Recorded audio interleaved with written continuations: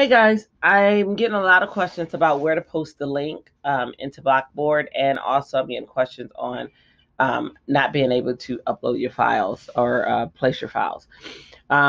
If I have a sneezing attack, you guys have to forgive me. My allergies are acting crazy. But anyway, I'm going to go ahead and click into a assignment. And if yours looks different than this, it doesn't matter. This works for anyone who's working in Blackboard, who's uploading any assignments.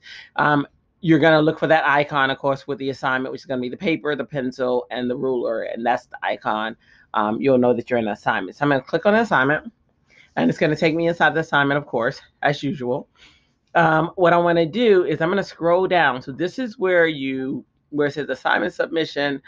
This is where you actually upload your assignment. So if you have a submission that you're writing, just so that for your other classes, you would click here and you would get this formatting toolbar. Even if you don't have one that you're writing, you can click here. You're going to get this toolbar, and this is where you can upload your link. So I can say this is my Behance link.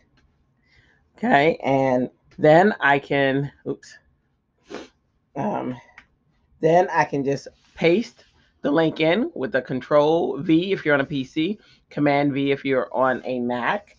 Another fancy way that, let's just say, and notice when I hit enter, it actually truncated it into the word Behance. So that's kind of cool, but the link is actually there.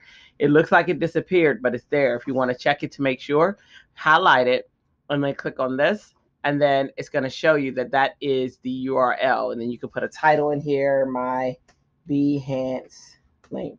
Now, this is something new that Blackboard does, so you don't have to do, if your link shows and yours didn't truncate like mine did, it truncated into the word Behance, that's fine. It doesn't have to.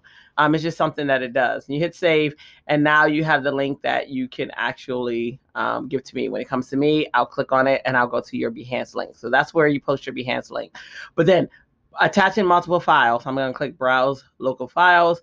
I'm going to just go into any folder. You guys are all color-coded. I color-coded each class. Let's say I go into here, and let's just say I grab these two files. I'm just gonna grab them for the heck of it.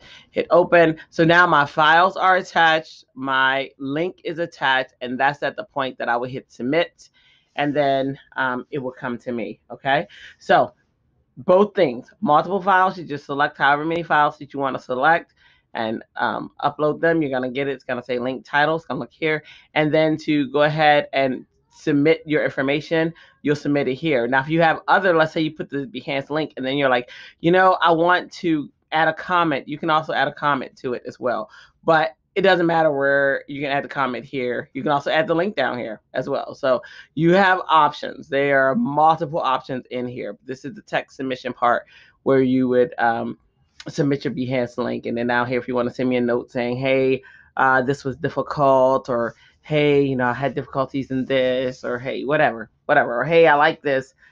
This was a lot of fun, or anything like that, you can put there. All right, so that's what I wanted to go over with you guys real quick. I thought it would be good to just give a video that I'll probably keep forever in future classes because, everybody's new to Blackboard, and I totally understand because I was as well. All right, guys, hopefully this video helps you out, and I will see you guys in class.